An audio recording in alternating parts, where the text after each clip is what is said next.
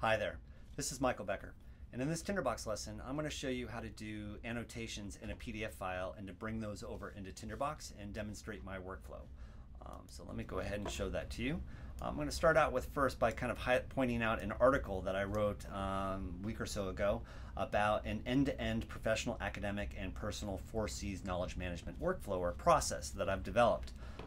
The 4Cs process, and you can go ahead and read the article at your leisure, is collection. So you collect a bunch of notes, you curate those notes, you create more notes through that curation process, which will lead to more collection and more curation, and then you go in a cycle here. And then once you're ready to contribute your knowledge, your new insights to the world, you move into the contribution process and you publish them out into any number of different formats that you want. For this particular session, we're going to focus right here on this curation process today.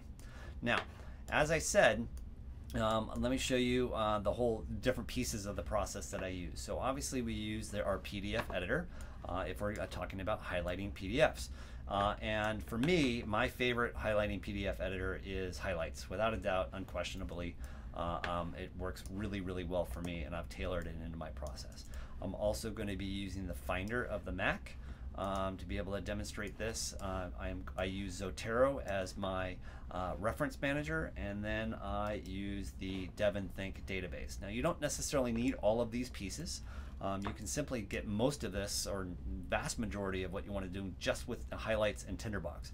But I'm going to show you my full end-to-end workflow, and then you can use whatever elements or pieces of this process that work best for you. Now, let's just start with Highlights in Zotero.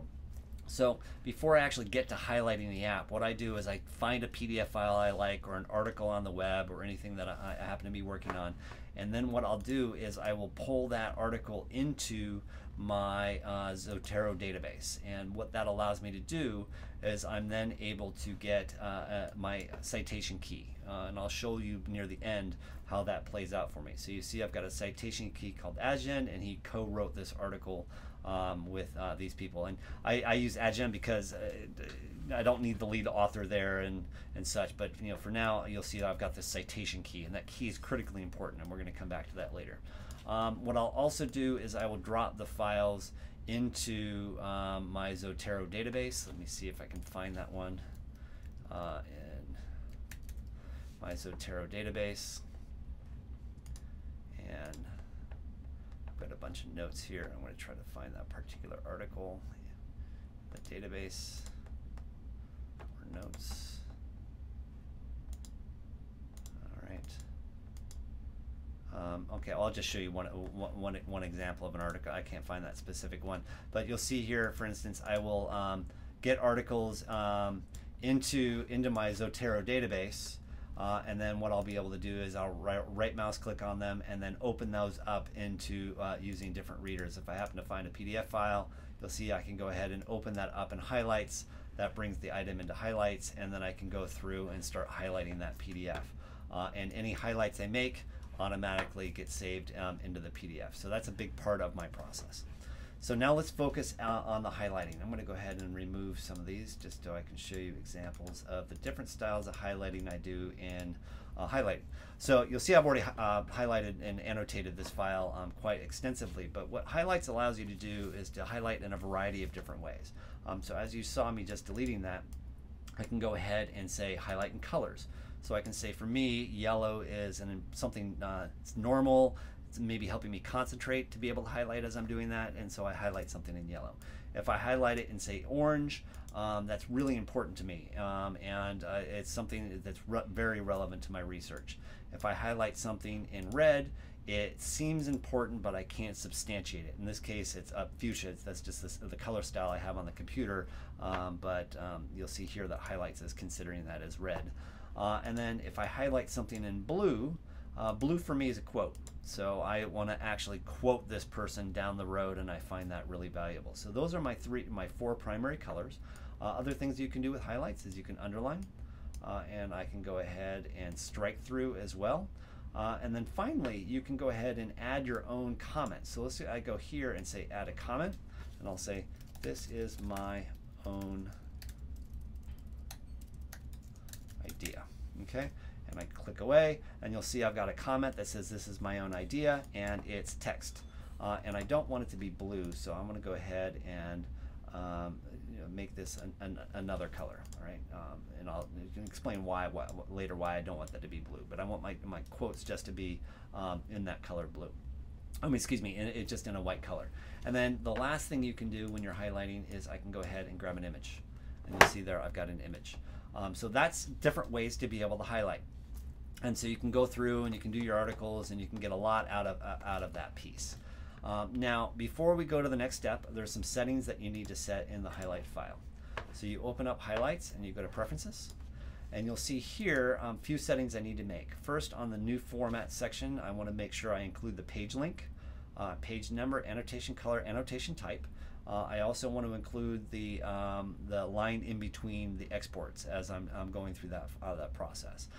And then I also want to make sure that I've got the export format set as Markdown, and that I have them separated as individual files. Now, those are the steps you would do to set up your preferences and how do you highlight, and I've showed you how I use the different apps. Now what I want to do is show you how you export. So I can go down to highlights and hit export, and you'll see here I can export out to Markdown file. Now I'm still trying to figure out some of the core things in the process, and there's some pieces of various pieces of software that aren't working as I'd expect. So when I'm exporting out of highlights, I'm expecting it to come out as individual files, but it doesn't seem to be doing that when I'm sending it to Finder. It will do it when I send it to DEVONthink, and I'll explain that in a minute.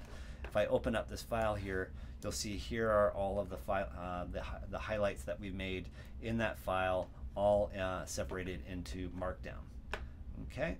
The other way I can get, I don't need to delete that. The other way I can get highlights out of, or annotations out of highlights, is I can send them to DEVONthink. Now let me move DEVONthink over so you can watch this happen in real time. So you'll see here, if I go ahead and hit export to DEVONthink, whoops, you're not seeing that on the screen. Let me pull that over. If I go over here and say export this to DEVONthink, you'll see that DEVONthink appears, it pops up, and there are all of my highlights and annotations there. Okay, now we've got all of our annotations and we're ready for Tinderbox. So I bring in my Tinderbox file, and I've got my DEVONthink. Okay, and so now all I need to do is, while I'm in DEVONthink, I go grab each of these individual notes, pull them over into my Tinderbox. Tinderbox knows them and automatically creates a note for every one of the items. The one thing I didn't notice, and I think I might have mentioned it, but I want to re-mention it, you'll see here in the file name, Asgen 2020. So in my DEVONthink file, when I put in a PDF in the file, I make sure that the file name, like here's one Doctorow, I have a very specific format. It's basically two hyphens, the name, and then two hyphens. And so at least two hyphens. And so that's important, and I'm going to show you why later.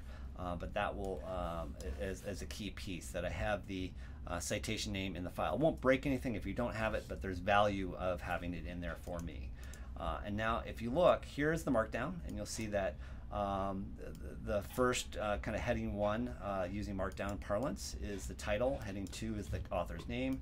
Heading 3 is some other details about the publishing citation elements, including the DOI URL, if you have it.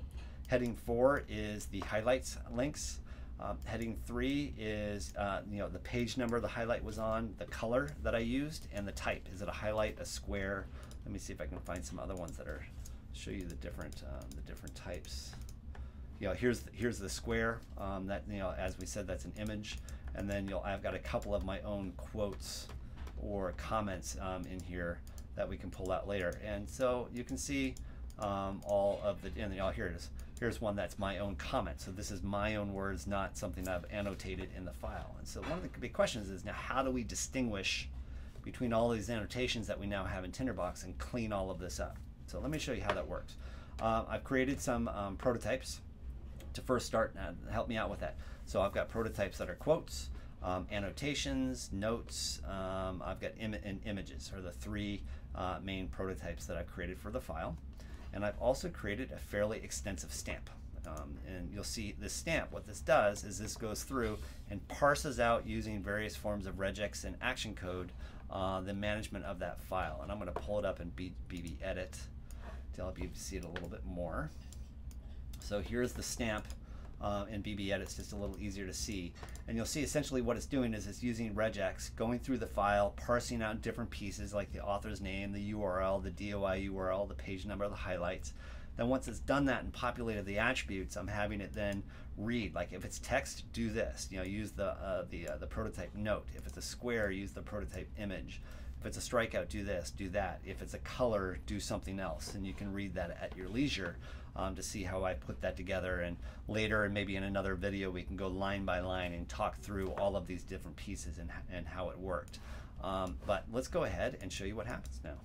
Now, I've noticed if I select too many of these at once, the file crashes. So I think my action code may have a memory link in there somewhere, or not sure what's going on. So I'm going to reach out to Eastgate and ask later. So for the purposes of this demo, I'm just going to select the first few and apply it. Oh, see, there you go.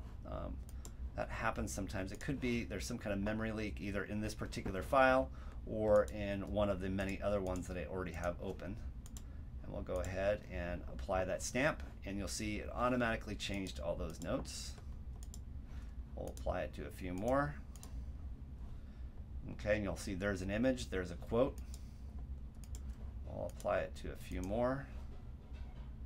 A few more. A few more.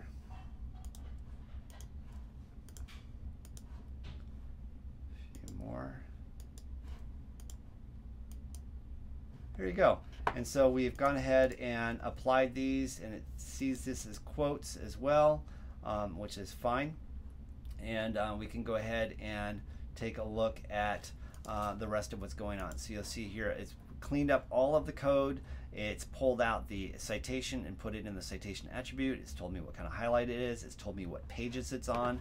And let me show you some other really cool things. So if I go over here, and let's say I scroll all the way down, and I'm going to look at one of these. It's on the bottom of the page. If I click on the highlight URL that I pulled out, it will actually open up the file and jump right to that page to tell me where that link is. Similar, let's try it again. If I want to say, oh, I'm going to go see where that quote was in situation within the file. Click on there, and jumps me, and there it is, right there in the quote. Also, let me pull over my browser. If I open up my browser and bring the browser back in, you'll see here if I click on the DOI URL that we've extracted from the text, it will actually bring me right to the DOI reference for that particular citation, and we can learn more about it.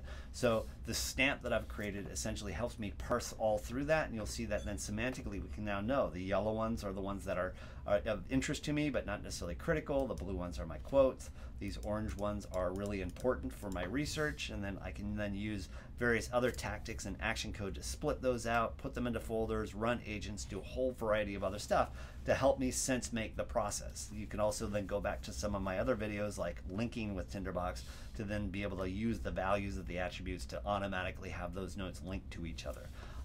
But that's enough for now.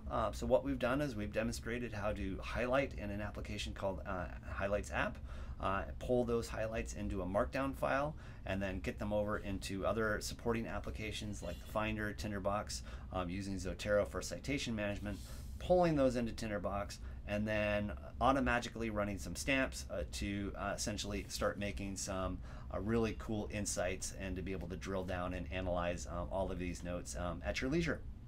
So I really hope you find this video helpful. Again, this process that I've been working on, particularly with this Highlights app, is super new.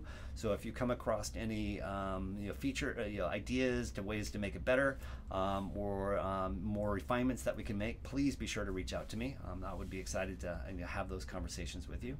And then, as always, if you don't mind, please be sure to like this video and subscribe to the channel and let your friends know, because the more the merrier in the community. Thank you very much. Take care. Bye-bye.